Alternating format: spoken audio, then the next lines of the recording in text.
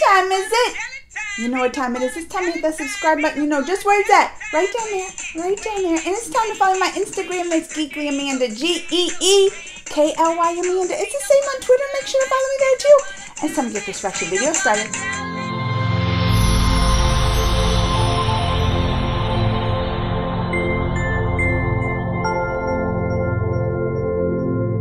Alright, y'all. This is a long video. It is 26 minutes or whatever, but I saw it the other day and I was like, oh, I want to react to that. It just came out like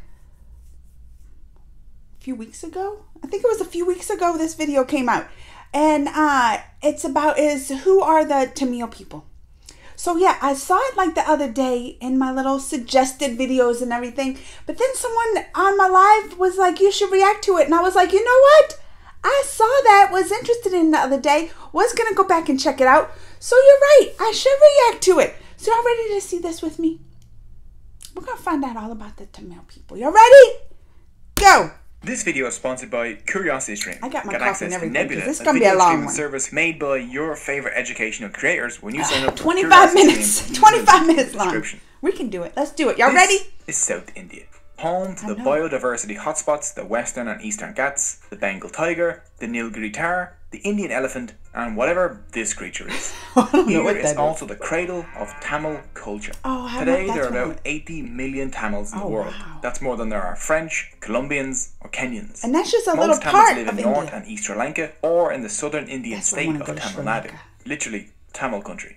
Tamil Nadu is now a state in modern India, but for thousands of years, Tamilakam, or the homeland of the Tamils, was much larger and ruled by independent kingdoms. Oh, all right. Tamil culture is the last surviving classical civilization because they've managed to keep their beliefs, culture and language intact for over 2,000 years. But who are the Tamils? What is their story? That's what we're here to What find does it out. have to do with $700 billion golden coconuts? What? Well, let's find out. Golden coconuts! 700 billion of them! Well, we're gonna find out, huh? The Tamils, maybe more than any other people, are in love with their language. Tamil writing has been dated as far back as the 6th century BCE from the archaeological site Kairadi in India and from the 2nd century BCE at Punakari in Sri Lanka, making it one of the oldest datable languages still in use. Tamils often call their language Tamartai, which means the Tamil mother. It's more important to the Tamil identity than land, race, or religion. If you want to have the most intense conversation of your entire life, just go ask a Tamil person anything about the Tamil language. Tamils also take pride in the independent origin of their language. See, you can roughly divide India linguistically in half. North Indians generally speak languages descended from Sanskrit, an Indo-European language. This language family stretches from North India all the way over to Iceland. South Indian languages like Tamil belong to a completely unrelated language family called Dravidian. Unlike Sanskrit, which, like Latin, is no longer spoken, modern Tamil survives as a living language for millions of speakers. So they're like stuck to the Dravidians original. do not like it when North India tries to push its culture or language. Oh, see, they don't like that. So that's why I said I thought clear Northern was like Tamil Hindi. people are urn burials dating from around 1000 BCE at Adich and Alor. Amazingly, they found evidence there of the worship of a god with a trident and a peacock. Very like the Hindu Tamils' favourite god today, Murugan. But the Tamils really leap into world history when the Maurya Emperor Ashoka mentions the unconquerable southern Tamil kingdoms in his rock inscriptions made between 273 and 232 BCE. Which is impressive when you consider the fact that the Maurya Empire essentially conquered everything else. This is right around the beginning of a Tamil golden age known as the Sangam period, lasting from the 3rd century BCE to the 3rd century CE. At this time, Tamilakam was ruled by 3 Tamil dynasties, the Solas, the Seras, and the Pandyas. Unfortunately, there were no actual pandas. I was going to say that! I was like, the pandas! The Tamil kings were immeasurably rich and used their wealth to sponsor century-long poetry slams called the Sangams I was at the going to sing the capital, coconuts. That's why they Madurai, got those where golden male coconuts. and female poets would show off their works. These poets created thousands of poems, books, and epic stories called Sangam literature. Sangam literature is unique in how it doesn't seem to belong to any single class or religion. It was written by and concerns Hindus, Jains, men, women, farmers, kings, pandas, non-pandas, and everyone in between. One great Sangam poet, Poon Kun Krenar, emphasized the equality of all humans, saying, "I am a citizen of the world, and everyone in the world is related to me." This was quoted by one of India's most beloved presidents, the Tamil Muslim aerospace scientist Abdul Kalam, at the European Parliament in 2007. The Sangam literature tells us about a rich, cosmopolitan and multi-ethnic Tamil-speaking society 2,000 years ago, where Hinduism, Jainism and Buddhism all coexisted peacefully, where kings would even invite priests to public debates on their beliefs. Sangam poems describe Madurai as so rich that it had a moat with secret underground passages large enough for elephants. Large enough for elephants? Guarded its gates, and the scent of perfume could be smelled miles away from the city, where there were folks of every race buying and selling in the bazaars or singing to the music of wandering bands. So how were the Tamils so rich? Okay. They were spicy. Oh, the spices! The ancient world was a bland, flavourless, unseasoned That's how America was discovered, right? It tasted a lot like English food. This was until the Tamils taught everyone the way of the spice. A 1st century CE Greek manual for sailors, the Periplus of the Erythraean Sea, says that the Tamils exported pepper and other spices, along with diamonds, woven textiles, pearls, ivory, malabadrum, and other luxury items. What's malabadrum? Who cares? It sounds luxurious though. Another major export was cotton and silk clothing woven by women. Indian women would dominate this global trade for the next 2,000 the clothing, years. like the colourful. Tamils traded so much that Pliny the Elder said India takes 100 million sesterces from our empire per year at a conservative estimate. That's about 10 tons of gold. What? China had the Silk Road, the Tamils had the Flavor Highway? No, the Spice Boulevard. Whatever. They made themselves the centre of a global trade network that linked Europe, the Middle East, Africa, India, Southeast Asia and China. We've discovered massive hoards of Chinese, Iranian and Roman coins along the ancient Tamil coast. Tamil inscriptions have been found as far apart as Egypt and Thailand. A statue of the Hindu goddess Lakshmi got buried at Pompeii, and Tamil ambassadors met with Augustus Caesar in 20 CE. This trade made Tamil cooking the first international cuisine in the world. The word orange had the lockdown on the spices. Ginger comes from Tamil inchifer. Oh, and the rice word in orange loads of European languages comes from the Tamil arisi. Without the Tamils, Ireland's greatest contribution to world cuisine, the spice bag, would not exist. And honestly, I don't want to live in that kind of world. That's true. Who wants to live in a world with no spices? 100 recipes using Indian spices, from ostrich curry to tasty peppered brain. Y'all know how to cook. That's what it is. They're like, they know how to season some food over there. Link to the cookbook is in the description, in case you need a laxative. Tamils got so rich off of their trade routes that just one temple, the Padmanabhaswamy temple, whose vaults were recently opened, has a treasure worth over $700 billion. This was accumulated over thousands of years from the donations from Tamil dynasties like the Seras, the Pandyas, the Pallavas and the Solas. Some of the things in the temple include this golden Mahavishnu statue, tens of thousands of gold coins, a solid gold throne, golden elephants, a 5-meter long diamond necklace, and my personal favourite, a 30-kilogram solid It is the gold coconut. At what point does that stop being a coconut and start being a golden ball? There are still unopened vaults in this temple, so we're still unsure of how much it's worth. Tamil merchants, monks and craftspeople worked across Southeast Asia and lived in small communities there. Tamil merchants didn't just trade pepper with Southeast Asia, they traded the spiciest thing of all: ideas. Oh! From the 4th century CE on, kingdoms from Thailand to Vietnam to Indonesia were ruled by Hindu kings and wrote using Tamil writing. Modern Khmer, Javanese and Thai scripts all descend from the Tamil Pallava script. The greatest monument to this cultural exchange is the originally Hindu temple of Angkor Wat in Cambodia, the largest religious structure on earth. By the end of the 13th century, we even find a Tamil Hindu temple dedicated to Shiva all the way over in the Chinese port of Qinzhou, where a small Tamil community lived. The wealth and fame of the Tamil lands invited more than just merchants. A small Jewish community could be found in Kochi from the 6th century BCE. More even came as refugees after the destruction of the Second Temple in 70 CE. And according to local tradition, the Jews were followed by St. Thomas, the apostle of Jesus, who landed in India in 52 CE and started converting people to Christianity. From Thomas, India's current Syrian Christian community claims descent. In 629 CE, a mosque was built by Muslim merchants in Muziris, and you can still go visit it today, or a part of it at least, because the Portuguese blew it up in 1504, but it's still cool. You can still see. It's so cool. Okay, so we're going to do a little time jump here. Let's see. Invaded by Buddhist warrior tribes, Jainism and Buddhism take over for a bit, rise of the Pallava dynasty, Hindu revival. Here it is. After the Sangam period, the next great Tamil golden age happened under the Sola dynasty, between the 9th and 13th centuries. Okay. Their greatest king, Raja Sola, rose to the throne in 985 CE. He and his son quickly turned his modest kingdom into an empire that conquered most of South India, Sri Lanka, and the Maldives. They took it all over when the he Sola came used their massive navy, the largest in Asia at the time, to control the trade routes between Southeast Asia and China.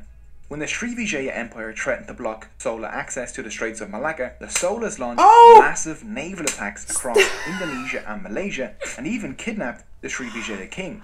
And no one ever messed with their trade routes ever again. They were powerful, weren't they? 60,000 war elephants. The Sola king's personal guard included the Padimuglir, or women bodyguards trained in Tamil martial arts and weapons.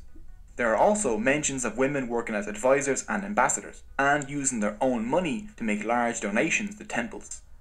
Raja Sola poured his enormous wealth into building massive temples in a style called Dravidian architecture. The most well-known of these being the Raja Jaswara temple in Tanjore. This 66-meter tall soaring monument to Raja was one of the tallest buildings in the world at the time. Other than Raja's temple, other Sola/Dravidian architecture is also breathtaking, like the Iyarateswara temple, the Kankikonta Solapuram temple, and the Champakarasuvara temple. Look how colorful Sola temples also acted as banks. These temples received massive donations from the royals, and then they offered loans from those donations to farmers, villages, and merchants. Sola temples became this weird vehicle for redistributing wealth and reinvesting it in arts and local communities, making everyone richer. It's no wonder why when Marco Polo came here in 1273, he called the Sola lands the richest province on earth. Sola power declined in the 12th and 13th centuries. Buddhism and Islam replaced Hinduism in Southeast Asia, and Tamil lands in Kerala drifted away and developed their own language and culture, which resulted in the modern Malayalam language. Okay, so we're going to need to do another time jump. We have Muslim invasions from the north, rise of the Vijayanagara, who built the world's second largest city, arrival of the Portuguese, destruction of the Vijayanagara by Muslim armies, Tamil lands fracture into small states, and here it is. No, it can't be. Not you again. Tally ho, 'tis a smashing civilization you've got there. 'Twould be a shame if someone were to... this when the British come? Tamilakam was split into small, competing states in the 17th century, which made it easier for the newly arriving European powers to invade. By the end of the 18th century, most of South India was under British rule. The Tamils resisted the British invasion. One example is that of the Queen of Shivaganga, Velu Nachiyar. To protect her from invasion, she built an army to resist the British imperialists. This army included a regiment of women soldiers. That's right. One of them, Kulili, volunteered to destroy a vital British ammunition depot that was located inside a temple. Kulili and her fellow warriors easily entered the temple as worshippers because the British thought women were harmless. Unable to sneak weapons in, they poured oil over Kulili, who then set herself on fire and leapt into the ammunition depot, blowing it up and securing victory for her queen in the following battles, becoming the first woman martyr in India's long battle for freedom. Despite acts like this, by 1858, the British Crown had seized control of all of India. Famine quickly swept South India between 1876 and 1878. That's what the British came in. 8 million people. With the area devastated by famine, the British could dismantle the over 2,000-year-old Tamil textile industry. As British textile manufacturers couldn't compete with Tamil textiles, so they destroyed all the Indian looms. Then they pushed Tamils out of work as craftspeople and onto tea, sugar, coffee and opium plantations in India, or sent them off across their empire as indentured servants. John Sullivan, a colonial official in southern India, said, Under their own dynasties, all the revenue that was collected in the country was spent in the country. Our system acts very much like a sponge, drawing up all the good things from the banks of the Ganges and squeezing them out on the banks of the Thames. India would eventually win its independence from Britain in 1947. In the first 2 decades of Indian independence, language became a battlefield in India. In 1950, Hindi, the most spoken language in India, was selected as the sole official language of the country, with 1965 picked as the year the changeover from English would happen. Speakers of the Dravidian languages in the south didn't like Hindi because it was Sanskrit based, which they considered more alien than English. As 1965 approached, thousands of Tamil student protesters shouted, "Hindi never, English ever," in the streets of Chennai. 4 students set themselves on fire as a symbol of non-violent protest. Dravidian political parties made it clear that if Hindi became the official language of India, then Tamil Nadu would secede from India. The protesters won. The Official Languages Act Amendment of 1967 ensured the continued use of English alongside Hindi as the official language of India up until today. Even now in India, Tamil Nadu is famous for its independent streak, love of its culture and language, and for acting as the champion of Dravidian politics against the North. But Tamils don't only live in Tamil Nadu. Just a few kilometres away from there is the island nation known today as Sri Lanka, where Tamils make up 15% of the population. Sri Lanka is home to several ethnic groups. The mostly Buddhist Sinhalese are the majority, and the mostly Hindu Tamils are the second largest group. Both groups have been on the island for over 2,000 years. This island was known as Ceylon when it suffered 3 centuries of colonialism under Portugal, the Netherlands, and then the British Empire took over in 1796. When the British arrived, they were like, how can I make everything worse? Let's introduce inter-ethnic conflict. In the 19th and early 20th centuries, to spur hatred, the British chose Tamils for higher positions than the Sinhalese in the government. Then in the Sri Lankan highlands, Sinhalese lands were seized by the British and enslaved Tamils from India were settled there as plantation workers. These are Indian Tamils, distinct from the Sri Lankan Tamils who have lived in Sri Lanka for much, much longer. Sri Lankan Tamils live in the north and east, Indian Tamils live in the central highlands, and the Sinhalese live essentially everywhere else.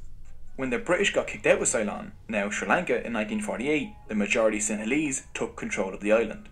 Sinhalese nationalism exploded, and soon anti-Tamil massacres swept the island in 1956, 1958, and 1977, which led to the formation of a guerrilla fighting group known as the Liberation Tigers of Tamil Eelam, better known as the Tamil Tigers. On the 31st of May 1981, the Sri Lankan police burned the Jaffna Public Library to the ground, home to 97,000 books and containing irreplaceable artefacts of Tamil history. Seeing the fire, one Tamil refugee said, "It was as if my entire biography, my history and the history of the Tamils had been destroyed, wiped from the face of the earth as if we did not exist."